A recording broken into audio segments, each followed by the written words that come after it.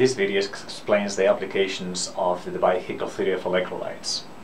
Right, so in the prior video we have explained the concept of the mean ionic activity coefficient. Okay, and we've come up with an expression that is like this. The mean ionic activity coefficient is simply the geometric mean of the activity coefficients of the positive and negative ions in your salt. Now, this equation is fine, but notice that because we never know what these numbers are going to be, it's impossible to calculate what the gamma plus minus is from that expression. Instead, we actually have to use a different theory, which was developed by Debye-Huckel. Right, so there's a couple of approximations that the theory requires. One of them is that these salts have to be fully dissociated, right? So the degree of dissociation will be 100%. And the second thing is that this theory is only going to work out for very dilute solutions. So how does the theory work? We're not going to develop a theory, but essentially what Debye-Huckel did is just consider that when you have a positive ion in solution and then a negative ion in solution, you expect to actually have some repulsions or between ions of like charge and attractions between ions of opposite charge, like what you have right here. And that actually is going to mean that, again, when you have a positive ion, it's going to be more likely to have a cloud of negative ions in the vicinity of this positive ion than of positive ions, right? So this tends to stabilize those ions, and the opposite will happen for a negative ion, right? So when you see this negative ion, then what will happen is that you should observe a cloud, an ionic atmosphere that is of counter charge close to that ion. Right, so we actually know a little bit of how those two ions interact. This is just the interaction energy is simply Coulomb's law, which we are familiar with. Okay, for pi E naught R, this will be how these two ions attract in a vacuum. If you have a solution, which is what we have right here, you need to multiply this by the dielectric constant of the medium, which is just a measure for how water molecules or other solid molecules that are in between these ions are able to screen those attractions in this case. Anyway, so from these considerations of the electrostatic attractions of the ions and then the solvent, the equation that Debye-Huckel came up with is this one that you have used in other courses like analytical chemistry. Alright, so the base and logarithm of the mean ionic activity coefficient is equal to minus 0.519 multiplied by the absolute number of the product of the charges of the ions that you're interested in, okay, multiplied by the square root of something that we call the ionic strength. Okay, and the ionic strength is defined as 1/2 times the sum of the charge of each of the ions, okay, squared, multiplied by the molality of each of the ions, okay, over the molality at the standard state. Alright, so the law is a little dry. Two things that we have to consider is that this is only valid for water. Okay, so this is the solvent has to be water, and then the temperature has to be 298 Kelvin or 25 Celsius. Okay, if you have a different solvent or if you have a different temperature, then this constant that you have right here would get modified. Alright, so yes, not so that we don't have to remember what is constant, how that changes for various solvents and various temperatures. We're going to constrain all of our calculations to water and 298 Kelvin. Alright, so yes, we're going to illustrate how this works by, for example, calculating what would be the activity coefficient, the mean ionic activity coefficient for sodium chloride, okay, in a solution that is quite dilute. Okay, 0.01 mole solution sodium chloride. This is extremely dilute. In this solution, there's about 5,000 water molecules for each ion, positive or negative, that you actually have in solution. Okay, so again, this is very dilute, and you're still going to see how, even though this is very dilute, the activity coefficient is not 1, which is what will happen if you expect to find ideality. Alright, so the first thing that you have to do in order to be able to write or calculate this mean ionic activity coefficient is write how this salt dissociates. Okay, dissociates to sodium plus and then Cl minus in aqueous solution.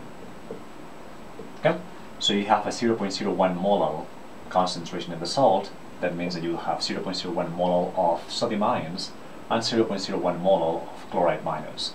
Notice that these numbers will change according to the stoichiometric coefficients of each one of the ions. Okay, from this consideration, we can actually come here and then write what the ionic strength would be in this particular case. Okay, the ionic strength is going to be equal to 1/2, and then the sum extended over all of the ions of the charges squared multiplied by the ratio of the molalities of the ions divided over the reference molalities. Alright, so let's take first the first type of ion, which is sodium. The charge is +1 squared multiplied by the molality of the ion, which is 0.01 molal over 1 molal. Okay, division by this reference molality assures that the ionic strength does not have any units. Okay, much as the activity coefficient, the mean ionic activity coefficient, does not have any units. That is the contribution by the chloride ions, by the sodium ions, and now we have to consider the contribution by the chloride ions, where the charge is just equal to -1 squared, and then you will have that this is 0.01 molal divided over 1 molal. Okay, so from here you can calculate the ionic strength, which in this case is going to be 0.01 dimensionless. Then you would plug it here. That is going to be +1 -1. Absolute value is just going to be equal to 1, and then multiply that by -0.519. Take the anti based on logarithm, and then you find that for this solution this number happens to be equal to 0.89. Okay, which is rather shocking because this number would need to be 1 for the solution to be ideal. So even in this at this dilute concentration, where again you have 5,000 water molecules for each sodium plus and chloride minus ion, okay, you actually have that solution is actually not ideal. You have about an 11% deviation from ideal behavior.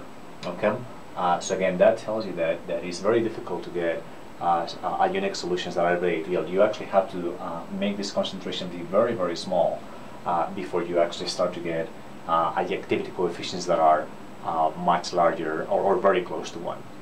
Okay, the way that this can get complicated is because in biological medium, the life sciences, okay, we generally don't have solutions that are easy as these, where you just have salt dissolving into two different ions. You might actually have that there's other ions in solution in addition to this.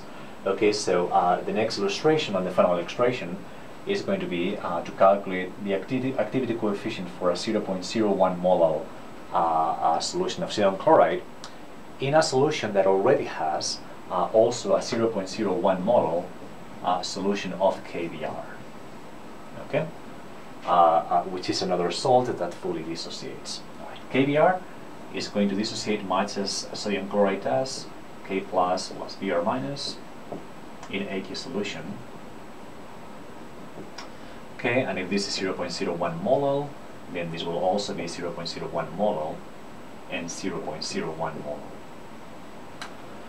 Right, so we're still interested in calculating the activity coefficient of sodium chloride, not of potassium bromide, but of sodium chloride. Right, so we come to this expression, and here nothing changes. That's still the charge of sodium chloride. The only thing that changes is the ionic strength. Okay, and what that would mean is that right here, when you extend the sum over all of the ions present in solution, then you're going to have to consider not only sodium and chloride, but also potassium and bromide. Okay, so the way that this is going to work is by putting here the contribution by potassium, which will be exactly the same thing as sodium, because in this case the molalities are the same and the charges are the same. And then for bromide, you will have exactly the same thing as chloride, because the molalities are the same and the charges are the same as well. Right, so let me see if I can write this here. Small molal over 1 molal, that will be potassium, and then you will have bromide minus 1, 0.01 molal over 1 molal. I calculate what the ionic strength would be. In this case, that will turn into 0.02.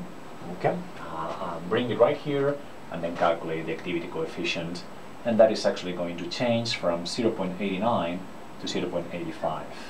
Right, so the presence of extra additional ions in solution makes the solution deviate even more from ideality than when you only have the salt.